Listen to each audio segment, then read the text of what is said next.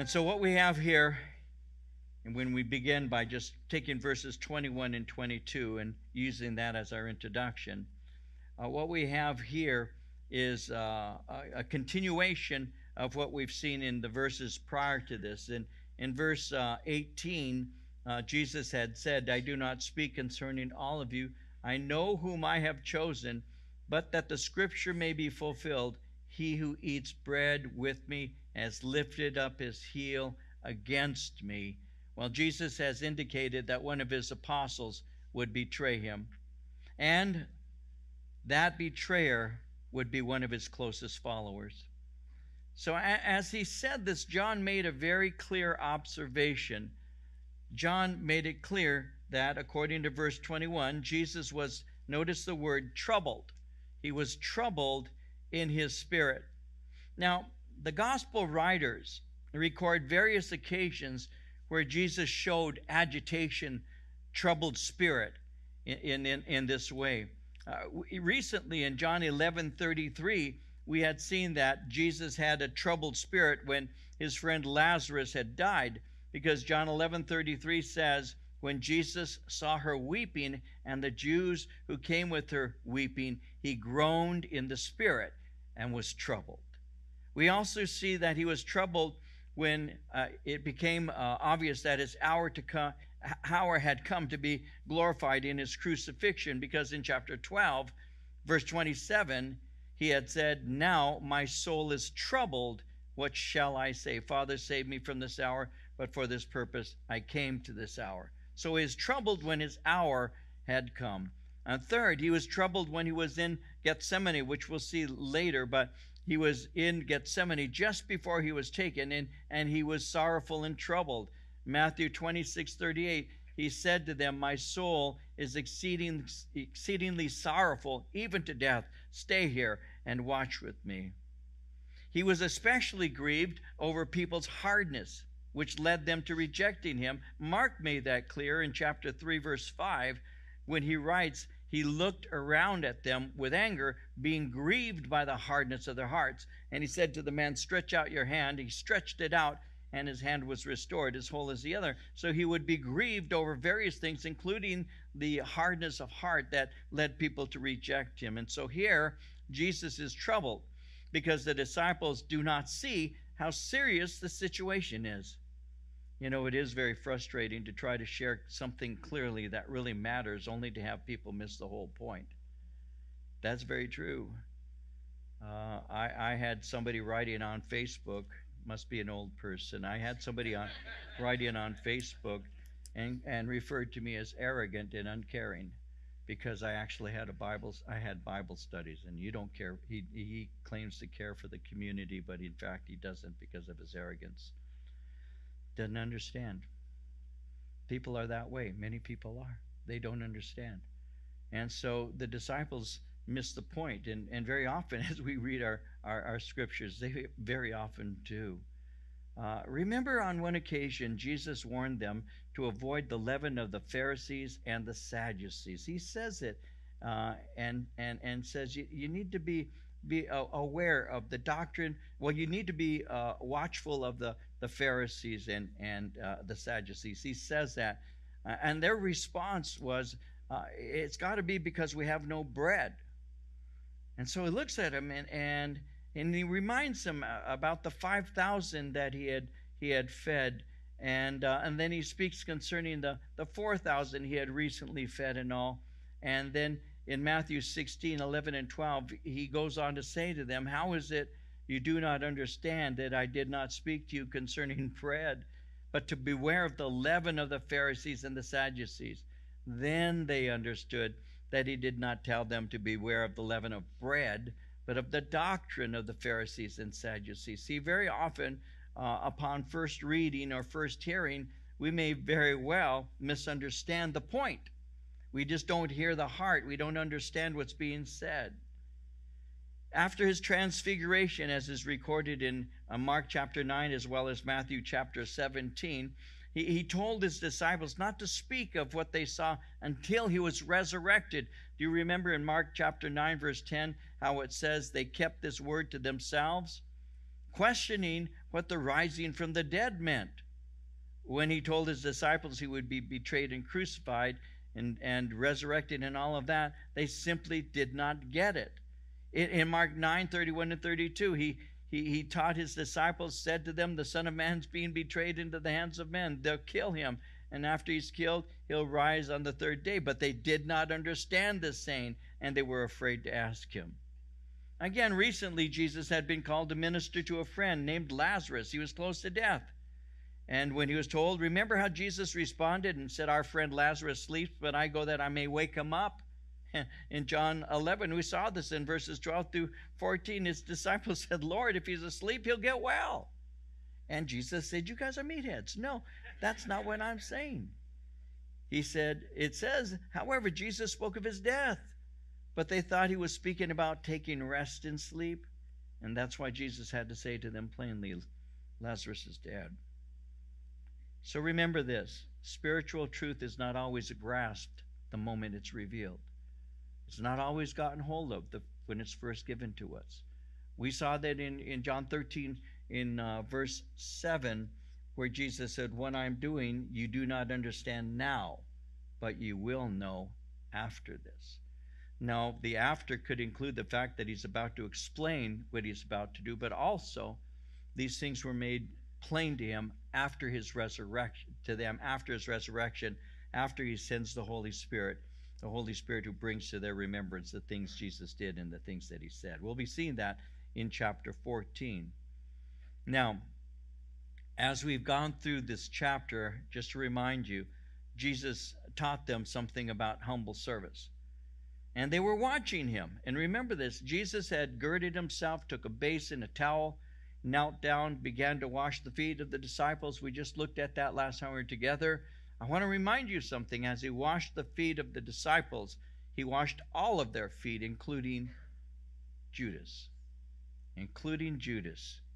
So he served every one of them. So that was intended to communicate and to emphasize what a minister really is, one who serves. In Matthew chapter 10, verses 24 and 25, we read, a disciple is not above his teacher, nor a servant above his master. It's enough for a disciple that he be like his teacher, a servant like his master. You see, the Jews during the day of Christ had a mentoring system that the rabbi would mentor his disciples. And when the rabbi was convinced that the disciple was ready to go out and make his own disciples, it was when his mentoree, the one who was mentoring, it was when he had learned all the things that the mentor had, what the rabbi had for him to know, and had begun to speak the words the way he spoke them, and to minister the way he ministered, to pray the way he prayed, when he became as his master. And that's why Jesus said it's enough that a disciple become as his master. Jesus was actually speaking concerning the methodology of producing disciples of his day. They all understood what that meant, because a rabbi would bring his students so that his student was like the master. And so if we're going to be like our master, Jesus models to us what that is, and that's what he's doing. He's washing their feet. So the modeling of this lesson was lost on one of them. It was lost on Judas. Judas wasn't interested in this way of life, because you cannot serve two masters. And he had one master passion, and we know what that master passion was. It was his money. It was his money. You remember how upset he got because that he considered the worship of the Lord with that costly ointment. He considered that a waste, because he had computed with that little calculator in his head how much he could have made on that 300 denarii, 300 days' wages. He had a master passion, and you can't serve two masters. In Ecclesiastes chapter 5, verse 10, it says, he who loves silver will not be satisfied with silver, nor he who loves abundance with increase. This also is vanity.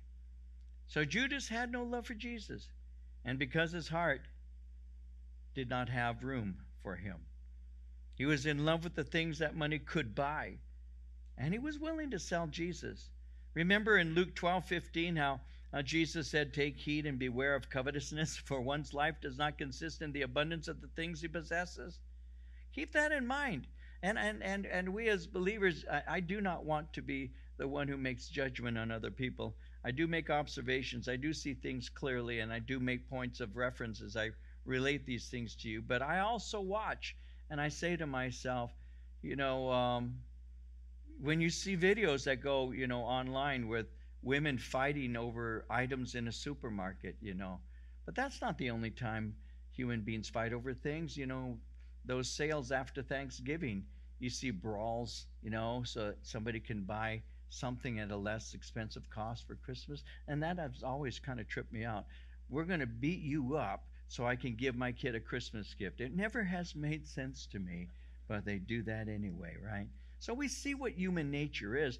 And listen, if we continually teach people that you're number one, what do you think is going to happen in a time of struggle and trouble? We haven't taught. In our school system, we haven't taught the golden rule. We haven't. We used to. Even people like myself grew up with that being practiced. Did you bring enough candy for everybody? What was that all about? Sharing. It's not just for you, was the lesson they were teaching us. Not that I had to go out and buy a bag of candy, but that I should think of other people. And if I'm there eating candy and my person next to me doesn't have any, is that a right thing? They were trying to teach us to be kind. That's what they were trying to do. But people get all uptight. Oh, no, we're number one. We're number one. Take care of yourself. Make sure you're okay. Well, we're seeing that right now, aren't we? We're seeing that right now, aren't we? When people are fighting for water, like I told you, I have a magic faucet in my house. I twist it and water comes out. It trips me out. I turn it on. Wow, look at this. Or I can go out and pay $1 for, Evian water? Have you ever turned the letters around? Evian turned around is naive. Anyway, and we are. So, Jesus was aware that one of those he had chosen would betray him. How did that affect him? Verse 21 tells us he was agitated. He had sorrow over Judas's betrayal. Can you imagine how deeply such a betrayal would impact you? It reminds me of the psalmist in Psalm 55, verses 12 through 14. This is a heartbreaking psalm where the psalmist says, "It's not an enemy who reproaches me, I could bear it. Nor is it one who hates me who has exalted himself against me. Then I could hide from him. But it was you, a man my equal, my companion, my acquaintance. We took sweet counsel together. We walked to the house of God in the throng." It wasn't some enemy. It was you. You and I, we were brothers. We prayed together, read the Word of God together, served God together. We walked together to church. If it was an enemy, well, I can handle that. If somebody was making it clear he hates me, well, join the crowd. But it was you. And there you have Judas, one of the men who was part of the apostolic group, and none of them would suspect, who was selling Jesus out. And he had said it. He testified, and he said, "Most assuredly I say to you, one of you will betray me." Now he had said that earlier. They didn't hear. In John chapter 6, verses 70 and 71, "Did I not choose you, the 12, and one of you is a devil? One of you is an adversary, a devil?" He spoke of Judas Iscariot, the son of Simon, for it was he who would betray him, being one of the 12. Well, so he makes this statement, "One of you will betray me," verse 22. The disciples looked at one another, perplexed about whom he spoke. It took them by surprise. It's unthinkable. How could one of us do something like that? Now imagine what Judas is feeling as he's unmasked. His treachery is known. When Jesus said this, the reaction was immediate. Matthew records in chapter 26, verse 22, they were exceedingly sorrowful. And each of them began to say to him, Lord, is it I? Have I done something, even unwittingly, that has endangered you? And Judas also responds, according to Matthew 26:25. Judas, who was betraying him, answered and said, Rabbi, is it I? He said to him, you've said it. You have condemned yourself. So Judas's sin was open before God, even though he successfully hid it from others. Have you ever had an experience of having a Judas in your life? Many of us have. Not all, but many. Have I? Absolutely I have. Absolutely. Absolutely. Does it hurt? Like very few things can hurt. Because you trust these people. I used to say this, and I'll say it again, because I've yet to really come to a satisfactory answer for myself. But I used to say this. I used to ask my leadership, do you think Judas knew he was Judas? I leave that with you. I don't have an answer for that. Do you think Judas knew he was Judas? Do you know there are many forms of deception, but the most dangerous is self-deception. Could Judas have known he was the Judas? That's a question that I ponder, because I truly believe that there are some people who do things that they think are within the will of the Lord, or the proper thing to do at that time, or make an excuse for themselves in some way to give them permission to continue to do the things that they probably ought not to do. But because they may think they have a higher cause, or actually think of themselves deeper and better than they really are, perhaps they are self-deceiving. Well, one of the things I know is this for sure. I know that I can hide my sin from man, but I cannot hide my sin from the eyes of God. In Ecclesiastes 12:14, God will bring every work into judgment, including every secret thing, whether it is good or whether it is evil. In Psalm 90, verse 8, you have set our iniquities before you, our secret sins, in the light of your countenance. Hebrews 4:13, there is no creature hidden from his sight, but all things are naked and open to the eyes of him to whom we must give account. He sees it all. Now, as this is taking place, verse 23, there was leaning on Jesus' bosom one of his disciples, whom Jesus loved. And Simon Peter therefore motioned to him to ask who it was of whom he spoke. Leaning back on Jesus' breast, he said to him, Lord, who is it? And Jesus answered, your breath smells. No, Jesus answered. I'm sorry. That came out of nowhere. I didn't mean that. Jesus answered, it is, that's what I would think. It is he to whom I shall give a piece of bread when I have dipped it. Having dipped the bread, he gave it to Judas Iscariot, the son of Simon. A couple of things about this here, verse 23. When it says there was leaning on Jesus' bosom one of his disciples, notice how he describes himself, whom Jesus loved. Whom Jesus loved. You see that as John's self-designation. He's identifying himself with that phrase, whom Jesus loved. He actually uses this kind of description 5 times in his gospel. We'll see it again in chapter 19, verse 26, in chapter 20, verse 2, in chapter 21, verse 7, as well as chapter 21, verse 20. It's his self-description. That's how he said, this is John. If there's anything that I can encourage you in today as believers in Christ, if you love the Lord, if you're a believer, it's not the amount of love you say you have for him. It's how much you understand his love for you. That really is very important in every human relationship. I believe, for example, it works when you're raising children. I did not raise my children to love me. I didn't raise them with that. Some people do. I'm going to teach you to love me. They have a natural love for their father already. They have a natural love. What I raised my children to do is to love their children. I wanted to teach them how to love others. You don't teach somebody or give love to somebody to get love back from them, guys. You don't do that. That's unhealthy, because they will never love you enough, and they will disappoint you ultimately. They will treat you differently than you raised them. No, I raised my children to love their children, and they do.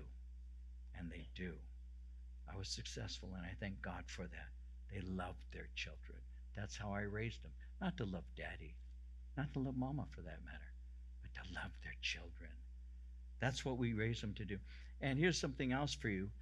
It may not apply to you now, but I learned it when I was dating my girl who became my wife. And that was simply, I can't force her to love me. I never could. I wanted a voluntary love. I didn't want her to feel pressured by me in any way that she had to love me. And I didn't. And I've shared this with you before. Some of you are going to say, I've heard that before. Okay, you can ignore me for a minute. The others haven't heard it. But I've said it before, and I think of it as I make this, because this point is important here, and I'm going to develop it in a spiritual way in a moment. Marie and I were dating. We were young.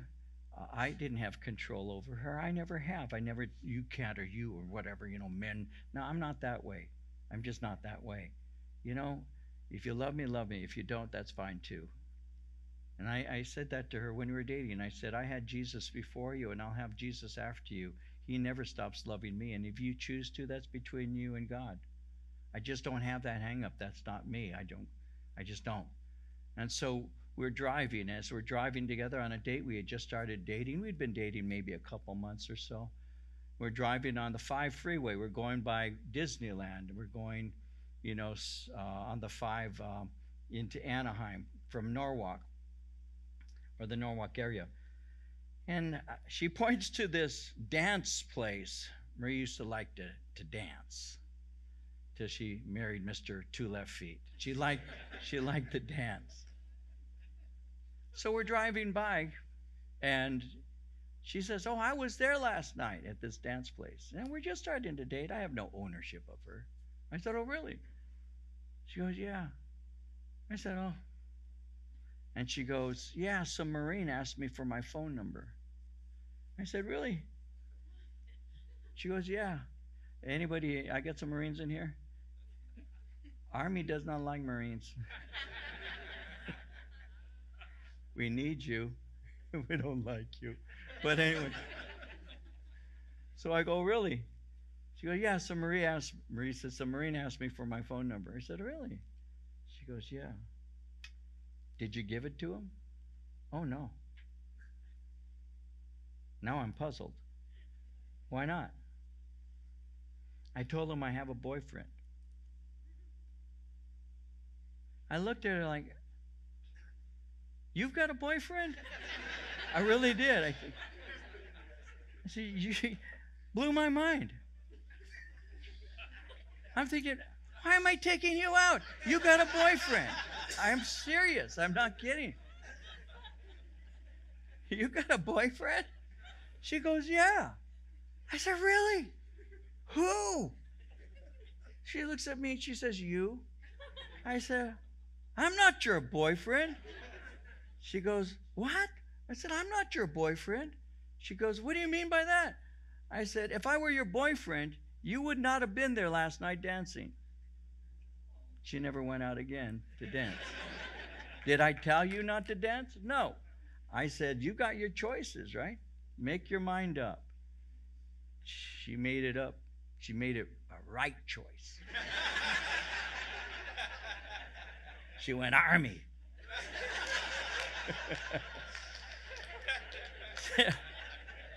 So that's a principle in love, guys. If you try to make somebody love you, give up. But you ought to be so lovable that they choose you.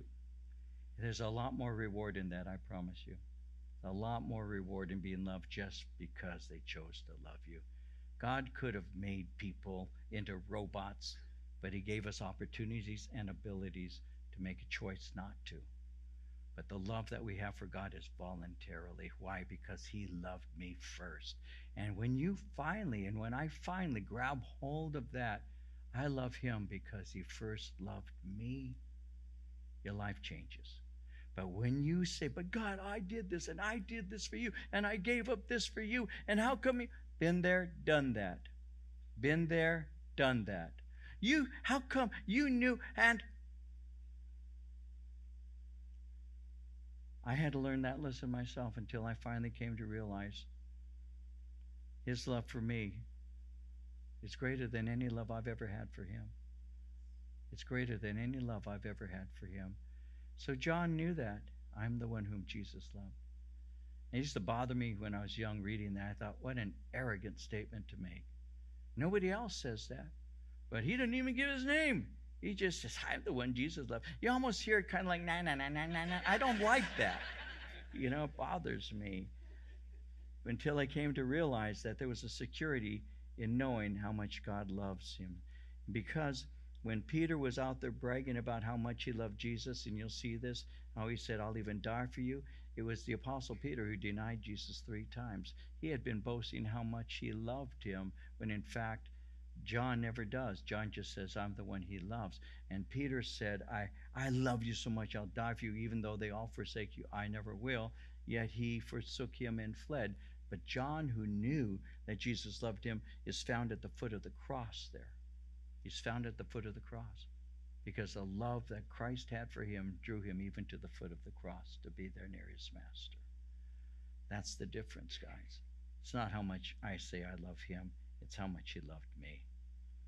You see, a minister's mission, a believer's mission, is to reveal God's love for people, because God's love sets people free, and God's love motivates us to serve not only our Father, but other people. In John 15, verse 9, the Father loved me, Jesus said. I also have loved you. Abide in my love. In 2 Corinthians 5:14, the love of Christ compels us, because we judge thus that if one died for us, then all died. Now the reclining, if you had a picture in your mind, just picture a U-shaped table.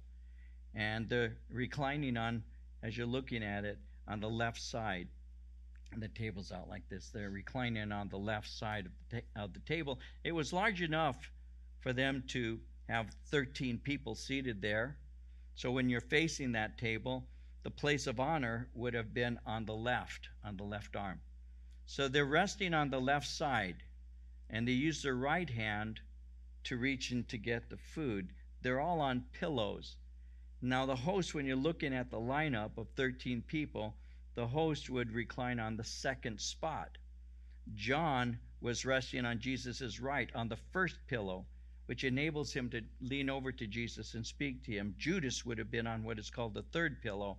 He would have been on the seat of honor. That's where Judas is, next to Jesus. Peter is more than likely directly across from John, which would have been in the lower seat. So Peter is trying to show, I'm sorry, but as I look at this, he's sitting all the way over here on the lower seat, which is directly across from John, and that's how Peter speaks to him. And Peter therefore motions, he actually motions like that, and he's giving him a signal. Who's he talking about? That's what Peter does. You can't help but love that man. He is such a meathead. He really seems to be to me. So he's directly across from him. And he may have remembered what Jesus said in Luke 14, 10, and 11, when you're invited, go and sit down in the lowest place, so that when he who invited you comes, he may say, friend, go up higher. Then you're going to have glory in the presence of those who sit at the table with you. Whoever exalts himself will be humbled. He who humbles himself will be exalted. It's very possible that he's there in the lower seat kind of wondering, when are you going to exalt me? And he never did. He just left you. Sit there, all right, sit there. So emotions, he gives them a signal. And so in verse 25, John says, Lord, who is it? So he whispers this question. Well, in verse 26, Jesus says, it is he to whom I shall give a piece of bread when I've dipped it. Having dipped the bread, he gave it to Judas Iscariot, the son of Simon. This is his final gesture of love for Judas, even though Judas is a traitor. It's a special mark in the host dipping the bread and serving somebody. It's a special mark of honor. It's a mark of love. It's a mark of friendship.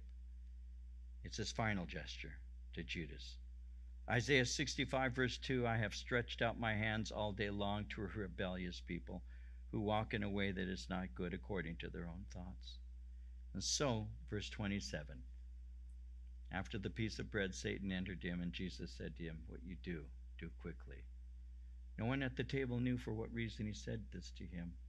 Some thought because Judas had the money box, Jesus had said to him, buy those things we need for the feast, or that he should give something to the poor. Having received the piece of bread, he then went out immediately, and it was night.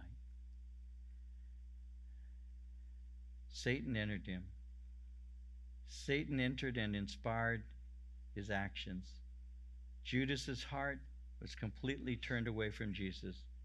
He yielded to the influence of Satan completely.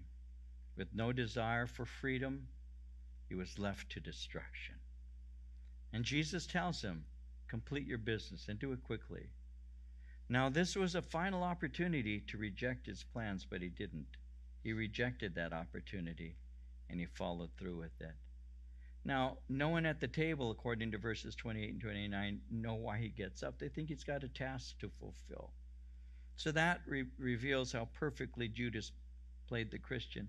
There's a scripture you might want to note, 1 Timothy 5:24, where it says, some men's sins are clearly evident, preceding them to judgment, but those of some men follow later. Some men's sins are very open. Others are hidden. They're hidden. You don't know they're as rotten as they are because they have this outer appearance of righteousness. Judas had that hidden sin feature. And so, as he's saying this, it says in verse 30 that he went out. He did it immediately, and it was night. He cut himself off from the light, and he walked into the darkness. It was night. It's more than simply being the evening. There is a picture here of the darkness of his soul. Jesus said the lamp of the body is the eye. If therefore your eye is good, your whole body will be full of light. But if your eye is bad, your whole body will be full of darkness. If therefore the light that is in you is darkness, how great is that darkness? No one can serve two masters, for either he will hate the one and love the other, or else he'll be loyal to the one and despise the other. You cannot serve God and mammon. You cannot serve God and the world simultaneously. You have to make a choice. If there's any kind of example that we find in this last live Bible study that we're having together for some time, if there's any example that we have here, it's the example of somebody who was willing to walk in darkness because he loved the darkness because his deeds were evil. May we take the time to look at our own hearts. Is the seed of betrayal within me? Am I capable of becoming disillusioned with the chastisement of the Lord to the degree that I'm willing to not only forsake him, but to betray him in some way? There are pastors who were well known, who, when their sin was found out, became great antagonists towards the Lord, preaching messages about him as atheists. Are you capable of pretending and wearing the mask of being a believer when in fact you've fooled everybody except for the one who cannot be fooled? I really think it's important for me to be very aware of my walk with God, to make sure that I'm sincere in my faith. And I pray that all of us do that. You know, I pray that all of us, because one day, guys, you will stand. You may not believe this, some don't, but one day you will stand before the throne of God.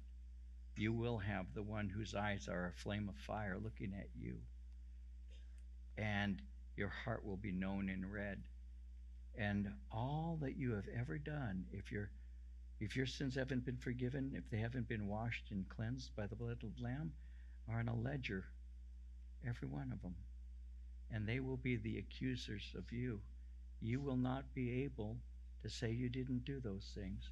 You will remember them. You will remember what you did because it's all written. And if you stand up and start to plead your cause and say, I did, it's right here, right here, right here. No, you did. You hated your mother. You said it. You said it February 12th, 1987 at 10:31 a.m. It's all there. Believe it or not. Believe it or not. It is. And you will give an account of yourself to God. Or you can stand before Him and the books are opened, your name is there, and the ledger is white as snow because the blood of Jesus Christ has cleansed you from all sin. And it's an open book with no charges against you. And then you hear, welcome, come on in to heaven. It's been prepared for you. So I made up my mind a long time ago. I want my sins to be washed. And I want to walk in with a clean slate because of what Jesus did. Judas didn't do that, but we can. And we can have relationship with Jesus.